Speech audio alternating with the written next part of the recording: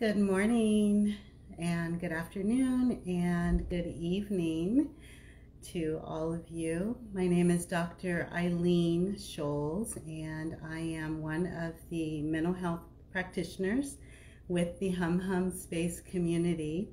Welcome back. I am going to be talking today about communication and sex and consent.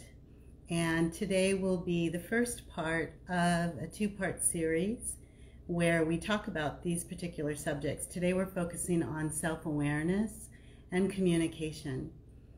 I want to start off by just commending anyone who has, experienced toxic communication or toxic relationships, and you exercise the courage to just, free yourself from that. That is incredible. I mean, the ability to leave a toxic situation, to recognize your worth and your value, and then embark on dating again, the dating adventure, what bravery, what courage. And I really want to acknowledge that, because as we talk about communication and sex, we're bringing our stories, right? We're bringing our experiences to the current dating adventure. And some people have experienced trauma.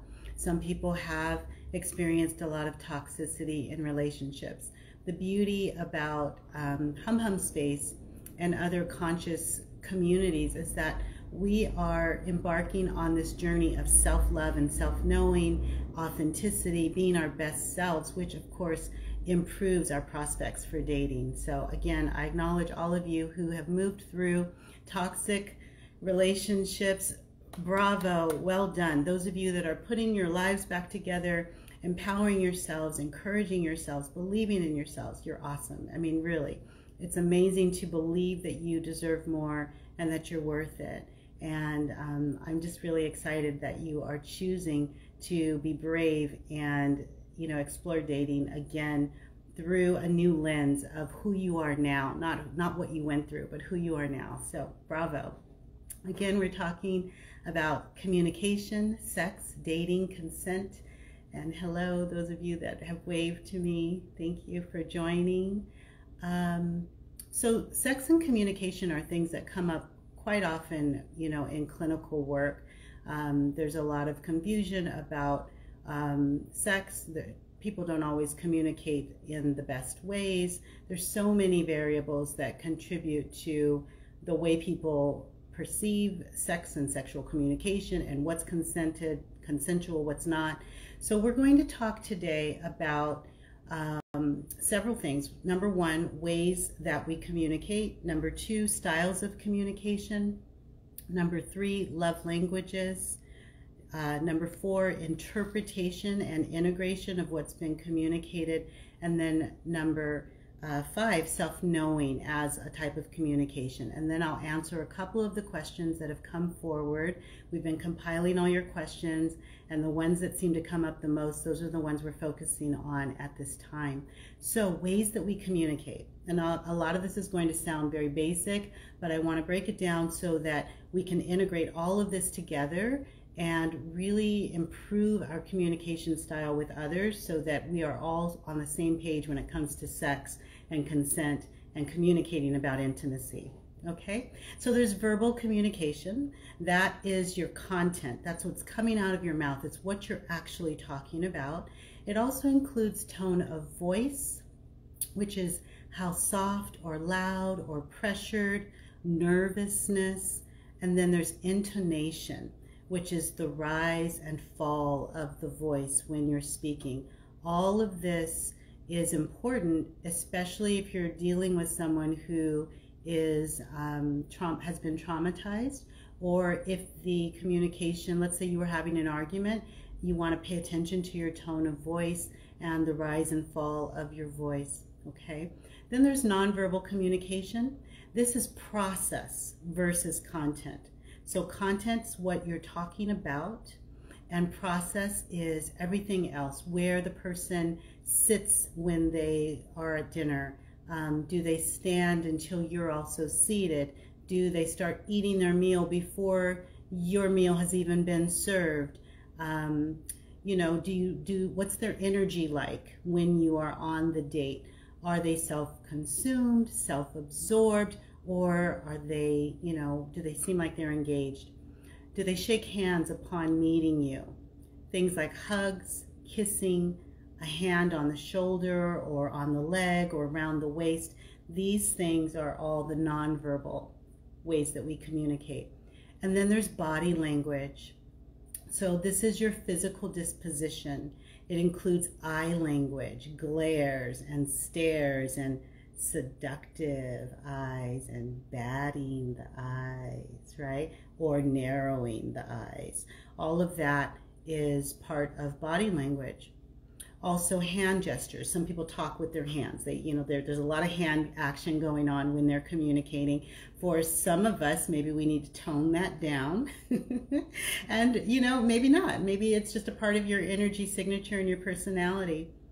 Also, the nervous system responds, you know, as part of your body language. And so you can have somatic symptoms. Somatic symptoms would be the physical experiences, such as sweaty palms or heart beating really fast, butterflies in the stomach, or maybe headache or muscle tension, anything, you know, physical, but it's actually an emotional response. So it's a physical response to an emotional experience you're having, and that's part of the body language as well. And then there's pheromones. Pheromones are those invisible hormones that we produce when we are around people, and they certainly can increase attractability. Research shows us that certain body scents are directly connected to human attraction. And the ability to smell pheromones helps us at a subconscious level recognize potential compatible partners. So research also shows us that as we're smelling someone, assuming you're attracted to the pheromones that they are emitting, the research says that if you stand next to them long enough, you could actually begin to feel like you're intoxicated. Then there's attentive communication versus non-interested or distracted. So if, you know, if you're on a date and someone's on their phone the whole time, or, you know, they're not paying attention to you when you're talking, obviously they're either not interested, they might be nervous, but they might be distracted or not interested, or they just really don't have great communication skills. And you all will have to decide as you're navigating your journey what's tolerable and what's not. There are times when we feel so disrespected, it's just not tolerable. But then there's times when you recognize that the person you're dealing with is a good person, an interesting person, but maybe they just don't have the greatest communication skills. Maybe they haven't practiced a lot, and maybe they're worth it to you enough for you to hang in there so that they can, you know, develop that muscle, that communication muscle.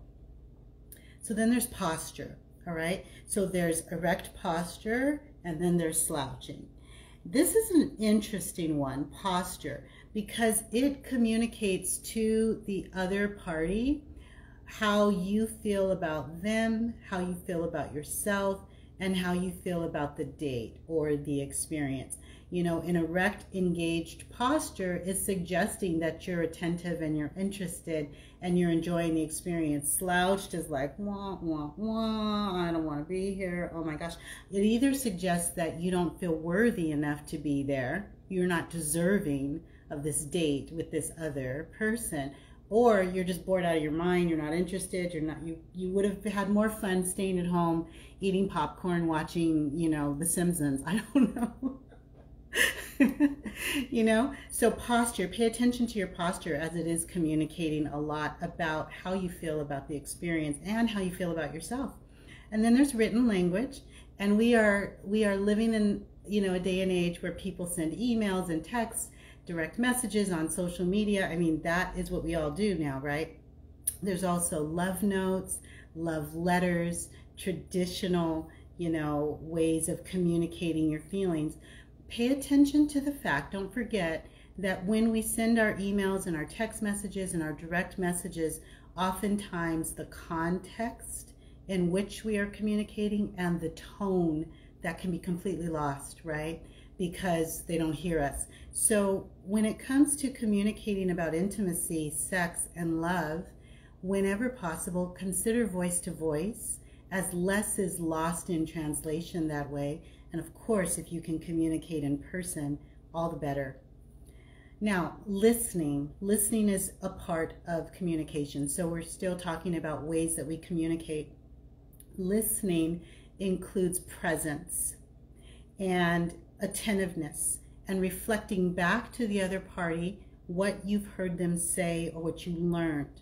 Now, if you blurt out a response before the other person has completed what they're saying, that is communicating that you're not as interested in what they have to say.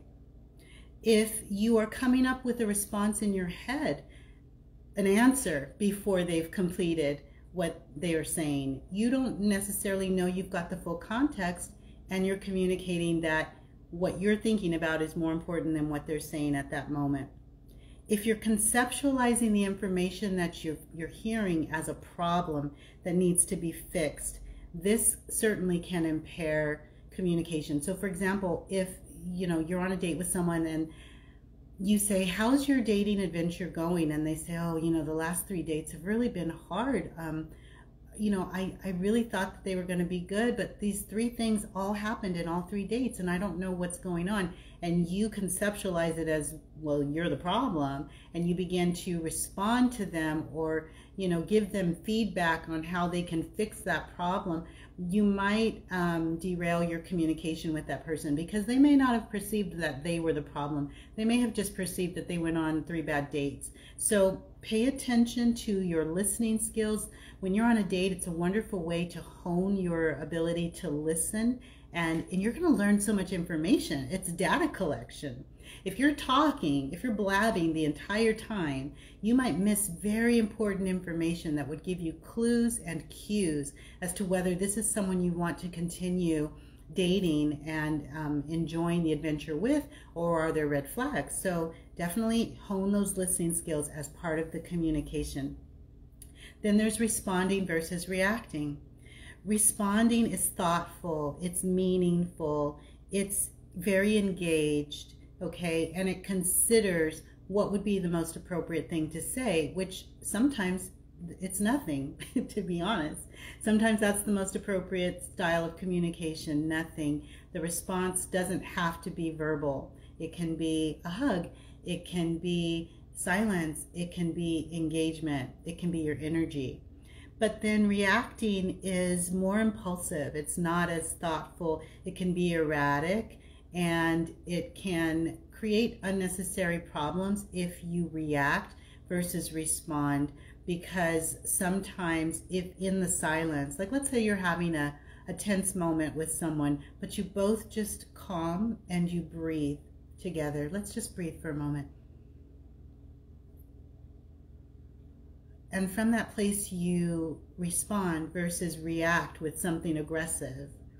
You can really bring a situation down and maybe salvage that relationship. And if it's not to be salvaged, maybe you can salvage the date at least so that nobody leaves upset. Then there's oversharing. Oversharing is, in clinical terms, we call it spilling. It's where you share too much too soon, or share things that weren't necessary, or maybe you devalue yourself, and so you say a lot of things like, that nobody needs to know that you've got that wart, behind your left ankle, like not on the first date, maybe keep some stuff to yourself. I'm using humor, because obviously sometimes people have trauma that they know they're going to have to bring up at some point with a significant other, and navigating when to do that can be very difficult. But consider the things that don't need to be said, or don't need to be said in great detail, okay?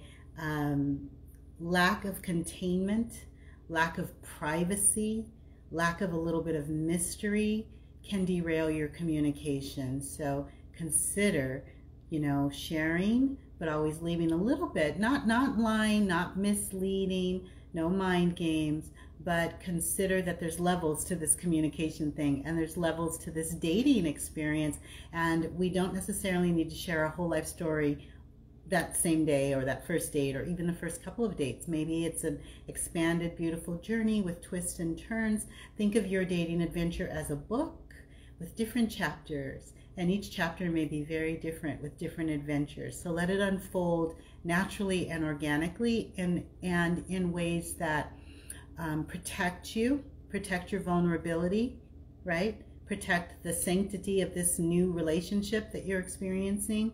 Protect the other person, because you don't know yet whether they can handle all your truth.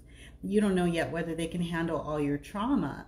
And it can be more triggering for you or re-traumatizing if you overshare very early in the relationship, only to find out they didn't want to know what you had to say. I saw something recently on social media that said the most painful experience is to share your pain with somebody who chose to hurt you, still chose to hurt you, that kind of thing. So these are things we're not going to know until we get to know somebody a little bit better. Okay, body scanning is another form of communication. So this is self-monitoring, physical self-monitoring, checking in with your body reactions, your heartbeat, your breathing. Is it normal? Is it tense? Is it labored or stressful? Are your ears ringing? Are your eyes twitching? Is your lip, twitching? What are you doing? What's happening to you physically while you're on this date and you're with this other person? So this is communication within your own being. It's body to brain and brain to body. Okay, there's an exchange going on under the surface.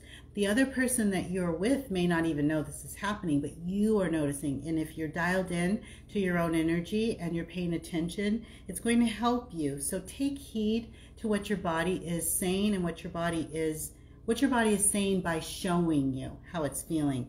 This is going to help you navigate from a place of truth in terms of, do I continue to date this person, or is my nervous system letting me know, I don't think so, I don't want to do this.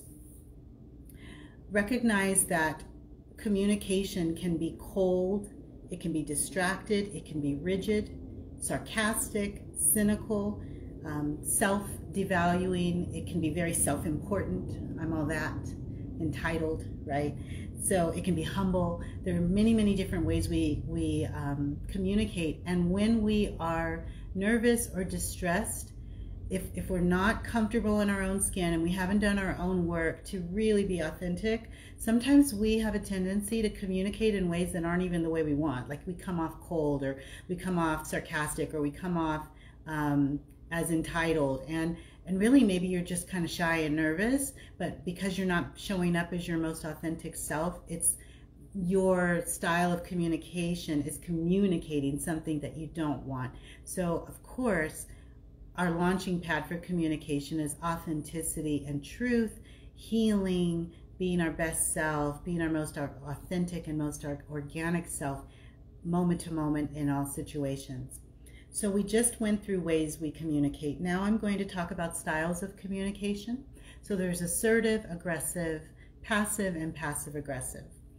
Assertive communication is straightforward. It includes self-dignity, respect for self and others. It's authentic, organic, and there's no ego and there's no competition. It is the way to communicate for healthy relationships and a sense of peace in terms of how we have communicated with others. My light just went off. I guess it's going to do that. I'll fix it if it does. Then there's aggressive.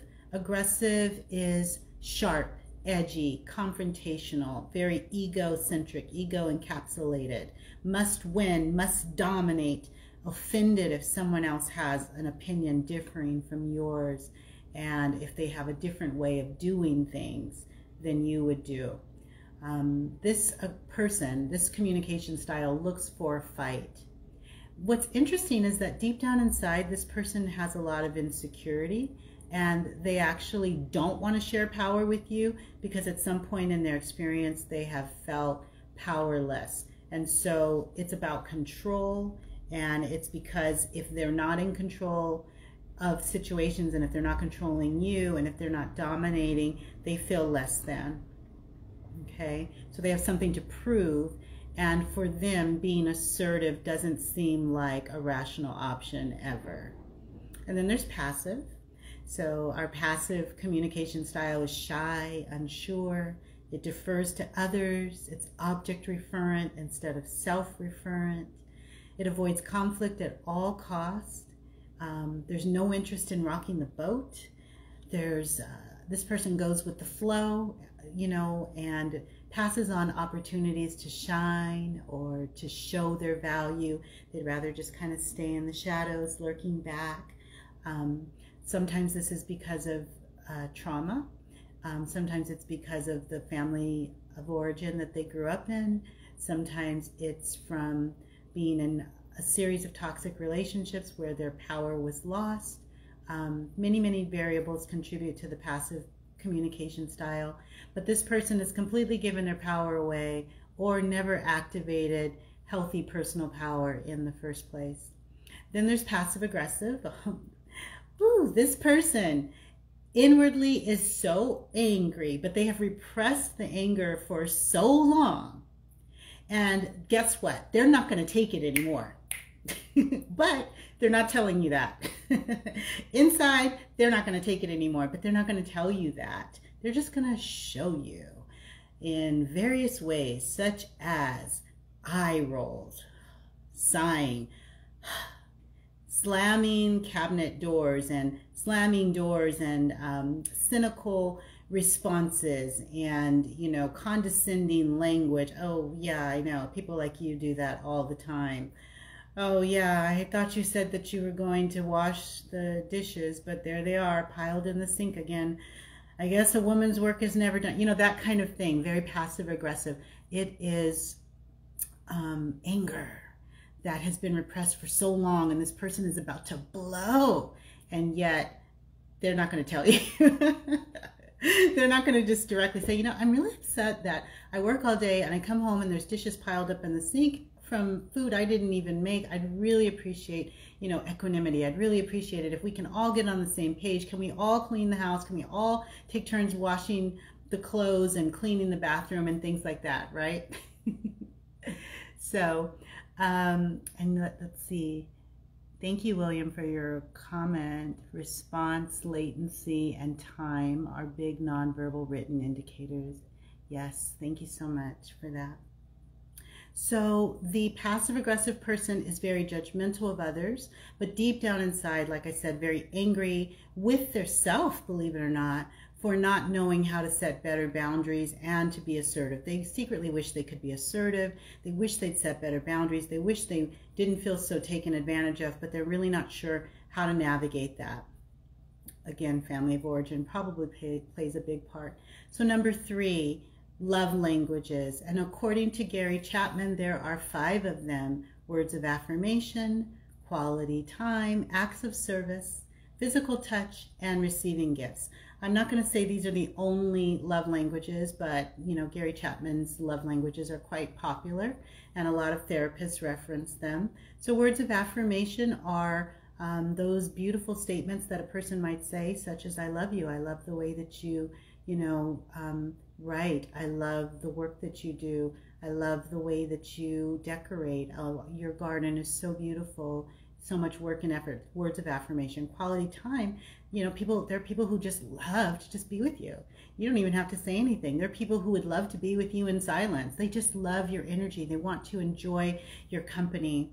And then acts of service would be things like cooking dinner, doing the laundry, washing the car, making those phone calls, or paying the bill so that the other person doesn't have to do it. It's those little things, thinking ahead what will make your person's life a little bit easier with an act of service. Physical touch, you know. Now this one's interesting because, of course, many times when people love physical touch, they love a lot of sexual intimacy as well, but not always. So think about communicating. Let's say that the two of you both say that physical touch is your love language. For one, that means a lot of sex all the time, twice a day. And then for the other person, it's non-sexual touching and cuddling, hand holding, that kind of thing. So again, we have to talk about this stuff, right? So that we're all on the same page. And then the last one, receiving gifts. Sometimes when I work with people, they're a little nervous about that one because they think that it's going to be expensive. My person's going to be expensive, high maintenance. Their love language is receiving gifts, and I don't know if I can afford that all the time. And while there may be some people that only want the diamonds and the rubies and the gold, for most people that enjoy receiving gifts, it could be a flower that you picked from your garden, or some fruit, a basket of fruit that you got from your trees. You know, it can be a poem that you wrote that you put to paint, or you put on some nice paper. It doesn't have to be expensive. I think with receiving gifts, a lot of the time, creativity and thoughtfulness, it's the intention that goes a long way. And if you happen to find that you're with someone who is very materialistic and, you know, and that doesn't work for you, then that might not be your person. And so communicating clearly to yourself first and then to the other that that's not for you. Okay. So people often assume that their love language is also their partner's love language, and that's not necessarily true.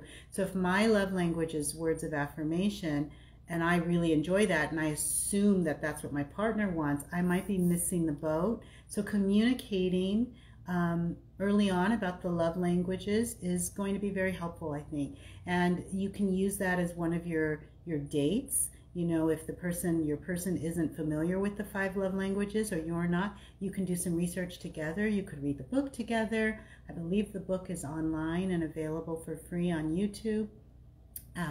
There's quizzes and tests you can take on the 5 love languages, and they don't only apply to romantic partnerships. They also apply to your relationship with your children and your family members, and even work, different settings. So we've talked about ways we communicate, styles of communication, love languages, now interpretation and integration. So these are the ways we make sense of what we're hearing and we're learning from the other person. Our video paused for a moment, so hopefully we're back. Interpretation can come from really listening and a grounded sense of self. It can also be the byproduct of asking a lot of questions for clarification. If you view the experience as holding space for the other without judgment, you're more than likely going to interpret what's being communicated to you in the correct way. At the very least, you can ask questions for clarification so that the two of you can be on the same page. But then there's also misinterpretation, right? And when there's misinterpretation, there's defensiveness. People are offended or confused. People can feel judged or sideswiped or even overwhelmed. There's also attachment styles, and we talked about this several weeks ago. Secure attachment, anxious attachment, and avoidant attachment. These stem from childhood experiences, and if you're not familiar with them, I do encourage you to look them up, because they absolutely impact the way that we communicate with others and the way we interpret what others are communicating to us. Individuation versus groupthink. Individuation is when you are self-referent, you go within to interpret what the other person is saying, you ask yourself questions, you connect the dots, you put the puzzle pieces together to figure out what this person is saying. And if you need clarification, you go directly to the source. Whereas groupthink is when we go to a collective, or we go to a council, or we go to our friends, or we go to our family to interpret what our person is actually saying or doing. Well, what does this mean? Well, he said this. Well, she said this. Well, they did this. I don't know what that means. And you go to the group, which that can be helpful if your group is very wise and knows your person. It can also backfire because the group consensus may be completely off. So consider individuating, trusting your own gut, and if you need clarification, going directly to the source. But on that note, if your person is offended that you don't know, that you're coming for clarification, you're just saying, hey, when you said X, Y, and Z, did you mean this? And they get offended by the fact that you're clarifying, then that person probably needs some healing.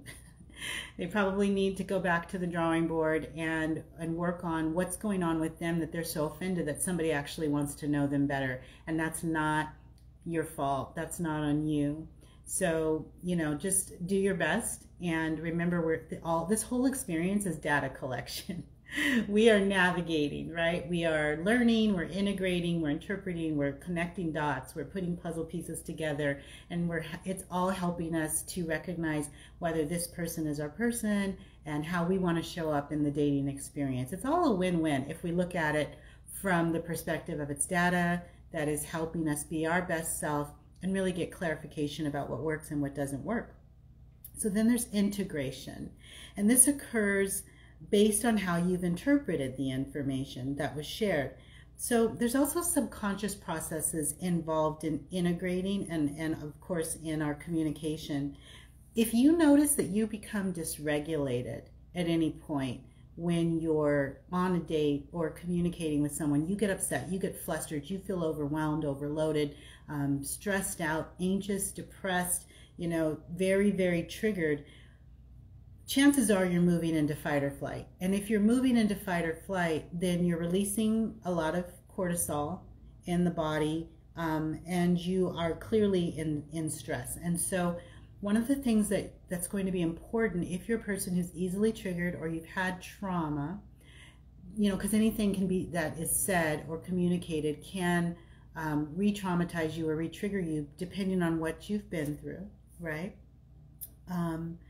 This process alone can disrupt the communication. So you want to learn distress tolerance techniques, deep breathing, positive affirmations you can say in the moment, brain reset. I give myself full permission to calm down. I'm letting fear go. I'm letting worry go. I'm de-stressing now. You know, anything, any little thing that you can say that will calm you, and you do it with breath, right? To de-stress from the whatever's being communicated, whatever triggered you, and recognize it may be conscious and it may be subconscious. But if you notice that you're integrating from a place of trauma or from being triggered, step back, do your deep breathing, see if you can finish, if you're on a date, see if you can finish the date grounded. And if you're not able to do that, then, you know, give yourself permission to take care of yourself and honor you. And you're doing the other person a favor as well. And you may avoid communicating in a way that is very sharp or aggressive or from, you know, a trauma response, because you're taking care of yourself. So continue to honor yourself. So then number 5, there's self-knowing as communication. And this is communication that stems from the self. It's self-realization, self-acknowledgement, self-value, and self-trust. It's a communication happening from within. It's an inward process that creates balance in your life. And it's the direct result of feeling whole, and it creates a healthy perspective. So if you have successfully removed the unhealthy ego, because not all ego is bad. Ego can be the thing that causes us to have drive and ambition and, you know, get things done and accomplish goals. But if you have successfully removed the unhealthy ego, then there's a beautiful self-knowing that begins to emerge from you. And this becomes your greatest treasure, because the self-knowing becomes the guiding force of your life, and you begin to make decisions and communicate from this beautiful self-knowing. You are whole, okay, in this space. And this begins to create internal peace, because as you are this whole person, you've done your work, right? And you feel whole, you feel authentic, you feel grounded. This completely radically changes your dating experience and your communication style. Why? Because in your whole, grounded, authentic space, you only want to attract and date whole, grounded, authentic humans.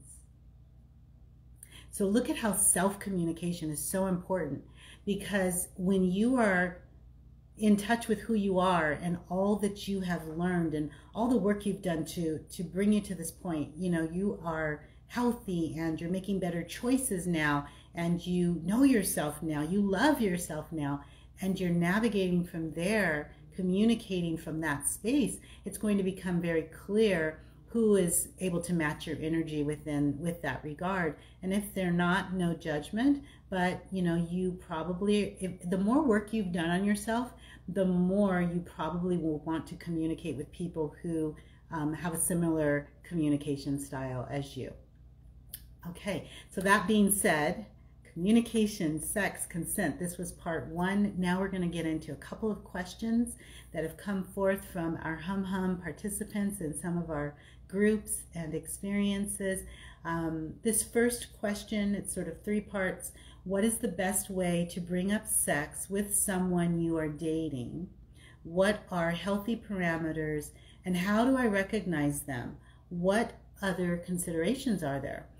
So I'm going to answer that with some questions. What are you willing to experience? Make sure you're very clear about what's comfortable for you. Some people, you know, love making out. They love kissing. Some people are not into that. You know, we've already talked about physical touch. It's interesting how there are people who enjoy sex but don't want a lot of cuddling and snuggling before or after. So these are things that are really important for you to know. First of all, what are you willing to experience? What feels aligned? How do you feel when you're around the person versus how you felt when you were talking to them on the phone or chatting with them? What has anything changed? Have you noticed that your attraction has increased or decreased? Are you more comfortable with them, less comfortable, or is it the same? Do you notice that when you're around the person, it's very different from the way you imagined or even fantasized things would be with them? And what do you need in this moment? Very, very important. What do you need in this moment? Notice your body's communication as you ponder all of these things. How's your nervous system? How's your breathing when you're, you know, experiencing this person, thinking about talking about sex, you're thinking about sex, you're considering having the conversation with the person. Check in, breathe, stay present, okay? Before, during, after, check in, breathe, stay present. Before intimacy, during the intimacy, are you breathing? And then afterwards, check in, breathe, stay present. If you find that you're dissociating, be kind to yourself. If possible, ground yourself before becoming intimate so you know that you're fully present and fully consenting. Be honest and navigate the experience based on what serves your highest good and the highest good of the other party, okay? I can't tell you what that is. This is where your self-knowing is going to come in, your hard work, all your work on yourself, loving yourself, your self-realization, being true and authentic. This is where this is going to come in, okay? And honoring your body and paying attention to your nervous system. This is what's going to help you navigate. But if you're checking out, dissociating when it comes to intimacy, do yourself a favor, ground before becoming intimate so that you know truly, you're truly present and willing to engage in intimacy with another. So recognizing the ideas that you have about sex and intimacy are very, very important. Where do these ideas come from? Are they genuinely your ideas? Are they the thought process of your family, your community, your culture, your religion? Are these ideas helpful at this time? And with whatever you think about sex and intimacy, are you being kind to yourself in this moment? Or are you being judgmental? Are you judging your body? Are you thinking that, you know, you're only as good as you can perform? Are you being kind? Are you being loving? Or are you being mean? Are you being judgmental? And if you're being mean and you're being judgmental, where's that coming from? Is that toxic relationship you were in before where you felt so devalued and you felt like you were an object? Where's that coming from? Check in, be honest with yourself. What expectations do you have about yourself in this moment? Are you being fair? Again, are you being kind? Are you placing expectations that are too high on yourself? And how do you own your expectations about yourself? And how do your expectations about yourself affect the experience that you're having or about to have?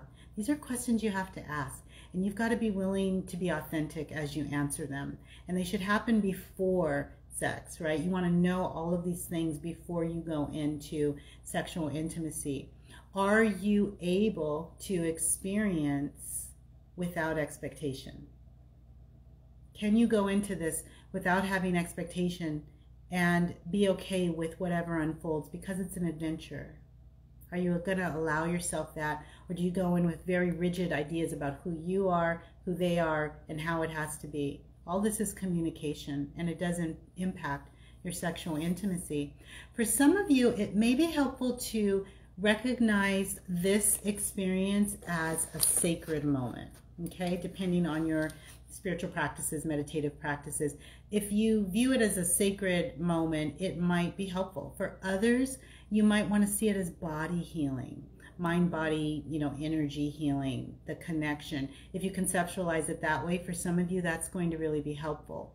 For others of you, maybe conceptualizing it as a playful exchange, part of the adventure, we're playing and the bedroom is our playground. That might work for some of you. However you conceptualize sexual intimacy, remember, please be kind, be gentle, be loving, be patient with yourself and with the other. And I really want to encourage truth statements.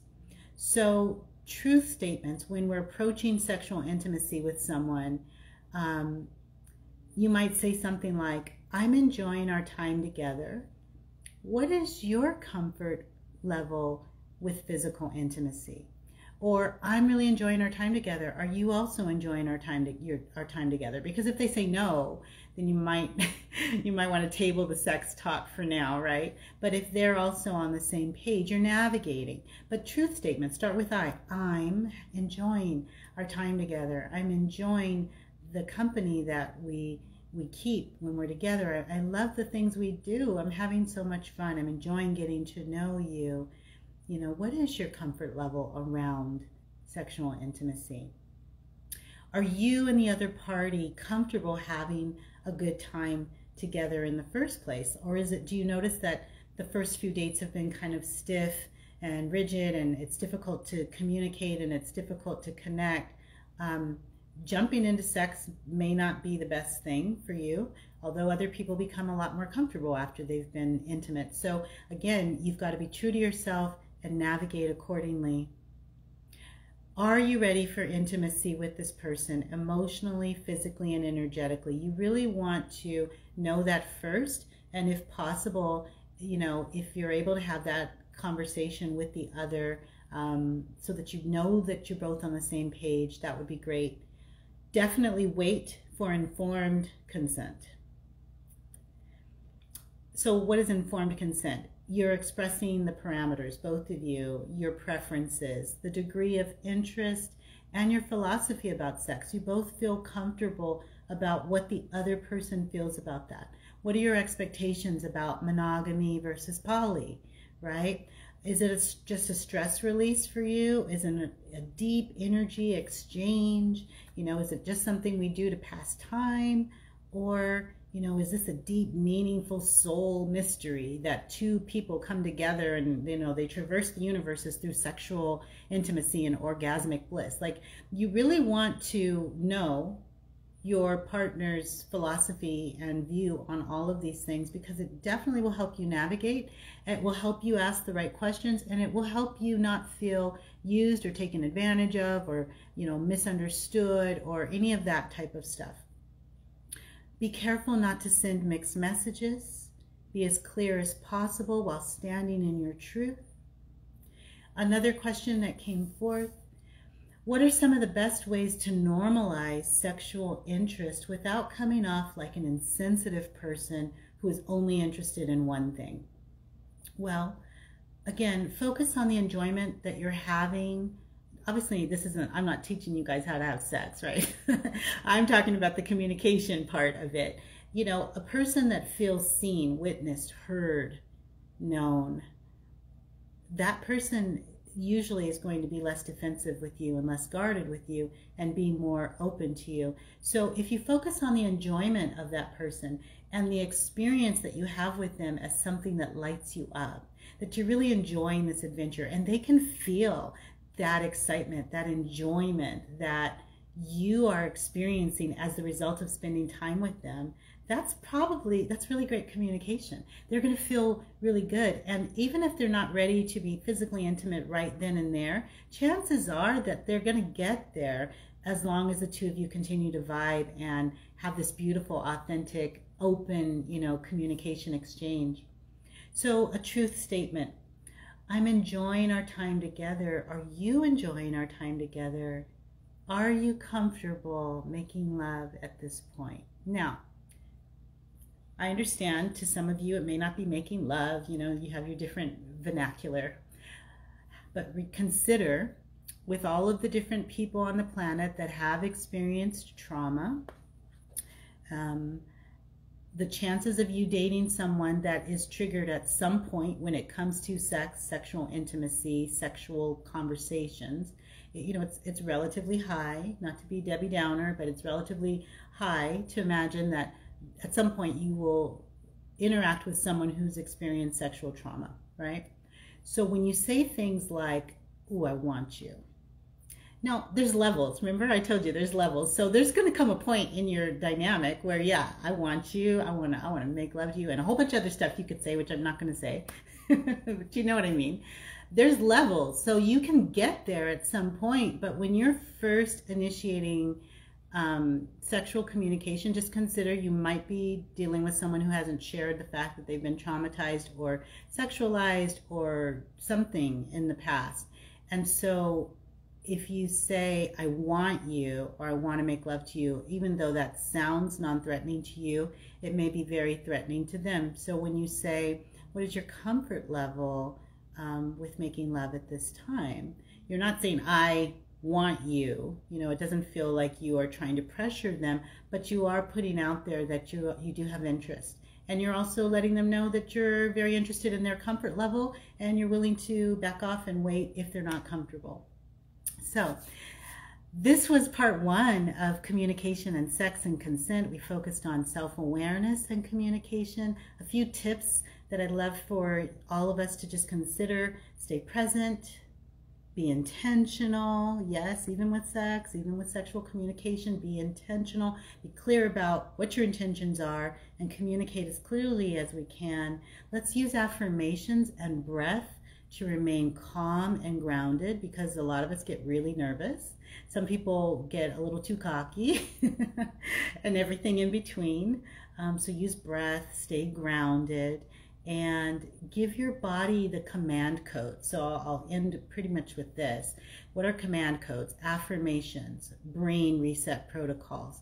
If you're a person who tends to get nervous, or you've been in toxic relationships before, or it's been a long time, maybe you've been celibate for a while, or you just haven't experienced the sexual intimacy that you're ready to experience now, you can say things like, "I give myself full permission to enjoy intimacy with another person," and you breathe. "I am allowing myself to feel worthy. I'm allowing my body to be enough. I honor my body and I love my body just the way that I am. I'm giving myself permission to share my body with another person.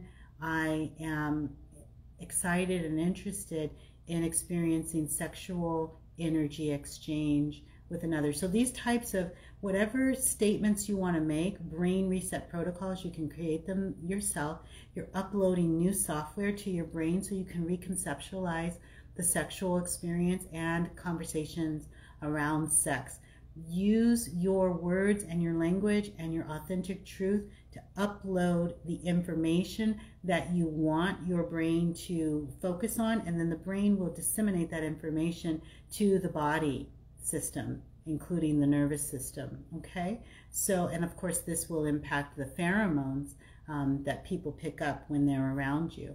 So, it's a lot, right? But it is an adventure. It is a very beautiful journey to be on, getting to know self and then sharing self with another person It's mind, body, energy, spirit, and it can be a lot of fun. Just give yourself permission to enjoy every aspect of it. Continue to show up as your most authentic self and communicate from that, that high launching pad. And you're going to have some really beautiful adventures, some very beautiful experiences. Like I said last week or 2 weeks ago, don't forget to bring passion into the experience. Do those things that light you up. Think about those things that light you up. Bring that positive energy into your dating adventures. So tomorrow, Alexandra, the founder of Hum Hum, and I will be co-facilitating our Conscious State group. It meets at 10 a.m.